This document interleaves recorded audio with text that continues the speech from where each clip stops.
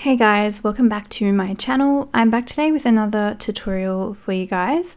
This is kind of an extension of the last one that I shared on my channel. We're going to be doing the same sort of technique but to create some different items. So we're going to be making some different types of envelopes and pockets and pouches that you can use in your journals. You can also just do this and create patterned paper and anything else you want. So all you're going to want to do is take some plain paper, and today instead of using paper scraps we're going to use little bits of book pages, any kind of old book page sort of papers that you might have lying around from your crafting. We're going to use a bunch of those up, and essentially we're going to be collaging over the entire page. So I've got a white A4 piece of paper here, and I'm just going to begin collaging little pieces of paper all over the page, overlapping them, all different sizes and all different shapes. So this time, instead of cutting the paper scraps into little rectangles with my paper trimmer, I'm just using a ruler to tear them down, or I'm just using my hand and tearing them down into more random shapes. And as you can see here, I'm just gluing them down with my wet PVA glue and just slowly overlapping until the entire page is filled.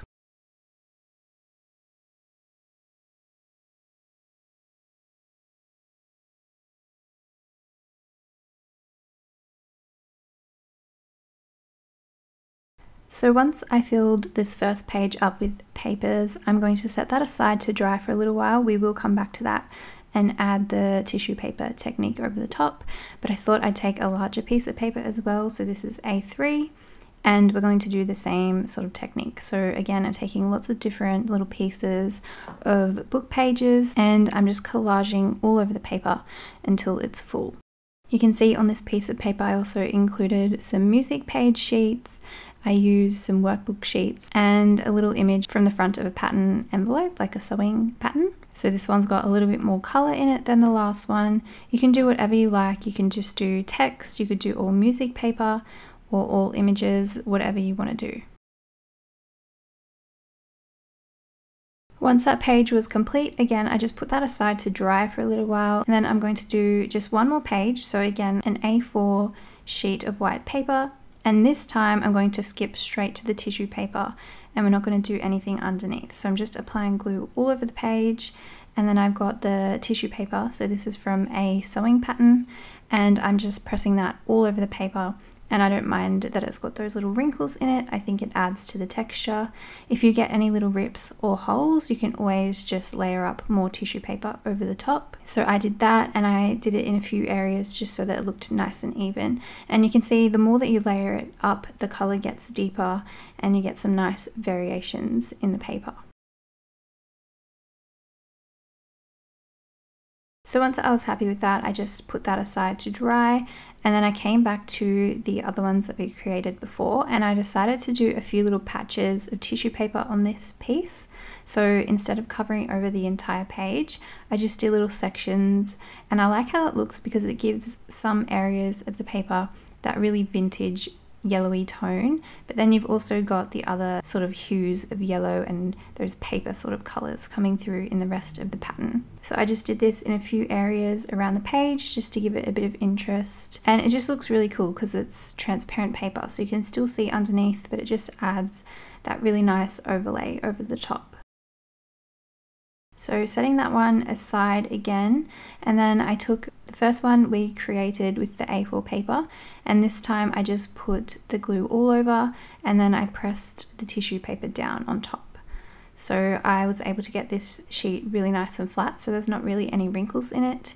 Again, just to give me a bit of variety in the finished pieces. And then I just flipped that page over and I trimmed off all the excess tissue paper. You could fold it over and glue it over if you like.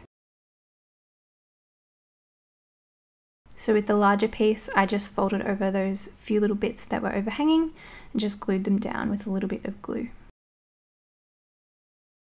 And then with the last sheet we created, which was just the tissue paper, I'm just carefully taking my scissors and I'm just trimming off all of the excess tissue paper all around the page. Then I put those aside and I let them dry completely, and here they are all dry. And we are going to now use this pretty much just as a piece of patterned paper, and we're going to create a bunch of different little envelopes and things that we can use in our journals. So I'm taking that first page that we created and I just cut this down in half to give me 2 pieces. I'm going to create a different type of pocket with each piece. So with this first half, I'm just folding up the bottom and then leaving a little bit of room up the top for a flap, and then folding that down over the rest of the paper to create a little envelope shape. As you can see here, you can use a bone folder to get these creases nice and neat and nice and folded. And just to give the inside of that flap a little bit of pattern so that it kind of matches the aesthetic of the outside, I'm just taking some book page and I'm gluing it down just on that top section of the envelope, which you're going to be able to see once it's closed. Once we've sealed it up, when we're opening the envelope, I just want that to look like a book page instead of that stark white paper. So I'm just trimming around the excess again, and then I did have obviously a much too large piece of book page, so I just tore off the excess there. And it doesn't matter that the bottom is white because you're not going to see it once we close or seal our envelope together. So that's going to be the first one. It's not sealed yet. I'm just going to put that to the side for now. And I'm taking that other half of the paper. This time I'm just going to create a really simple little pocket. So I just folded it sort of almost in half, so we have that little bit of a excess on the back there. And then I'm just using my trimmer to neaten up the edges. And then again, I just want to cover up that stark white paper. So this time I'm just taking some washi tape. I'm just sticking that straight down on that little bit that's going to hang out. And then I'm just going to trim off the excess on the side there.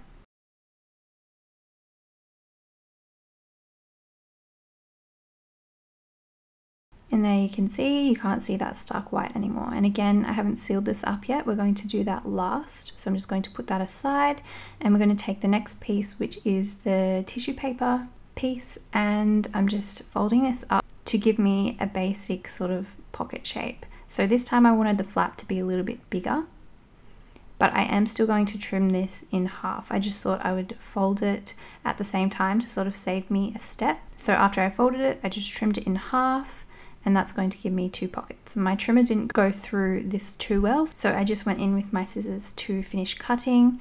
And then for one of these, I decided to round off the corners of the little flap of the envelope or the pocket, just to give it a bit of a different look. And then for the other one, I could have just left it, but I decided to just trim at an angle so that the flap has a little bit more of a design to it. I haven't covered the inside or lined the inside of those yet. I'm taking the larger piece first. And again, I'm going to fold this and then cut it in half. So I'm folding it the same way, just with enough room to fold down a flap over the top. These two are going to be nice and big because I use that really big A3 paper. And then I'm going to again put this in my paper trimmer and just cut it in half. You don't have to cut it in half. You could cut one wider than the other and have a nice narrow pocket, or you can make multiple different pockets. It's completely up to you. So just giving you a quick look, and just like I did before, I'm going to take my glue stick and some little scraps of paper or washi tape. I'm going to cover up those white pieces of paper which are showing on the back side of the flap. So again, just taking my glue stick and just gluing down those scraps of paper over the top. And you don't have to cover the entire thing, just that little top section that you're going to be able to see when you open up the envelope or the pocket. So once you've glued it down, you just want to refold, and then that's all ready to go so we can seal that up. And here you see me just repeating the same process for the rest of the envelopes. I just used some more washi tape on these larger envelopes, and that's a really, really quick way to line the inside. So here you can see I've sealed my envelopes up with a sewing machine. I just stitched around the edges of them, just showing you how I've done that. They're a little bit different on each one.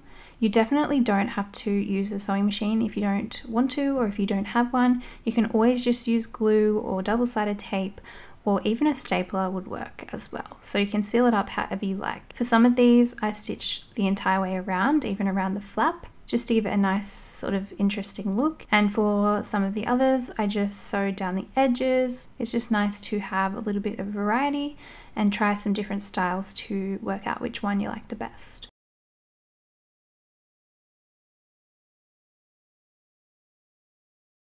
And there is the little tuck pocket as well, which was so fast to make, but turned out really, really cute. Nice little pocket for your journal. And then there's just a few little steps that I want to include in the end. These are completely optional. I'm just showing some additional ideas if you would like to add anything else. So for this first envelope, I'm just pressing an eyelet through the flap, and then I can just tie some string or some twine through there and sort of wrap it around the envelope to keep it closed. I think that just looks really pretty and adds some nice textures to the envelope. For this other large envelope, I decided to put it through an embossing folder. It didn't fit quite in the embossing folder, it was a little bit larger, but because of the pattern that I used, it worked out just fine. Just pressed some little floral patterns into the envelope, which just again adds a really beautiful texture and just makes the whole thing look even more interesting.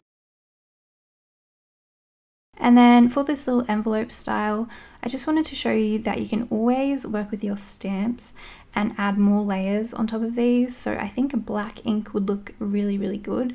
I, for some reason, only have green ink at the moment, so I did green, but this looks really cool. And a black ink would kind of blend into the book pages and the sewing paper even better. But those are just some additional ideas if you want to take it to the next level. I really hope you guys enjoyed this tutorial. I'm really loving this tissue paper technique, so I want to share this quick little idea with you guys today. I hope you guys enjoyed it. I hope you're all doing really well, and I will see you in my next video.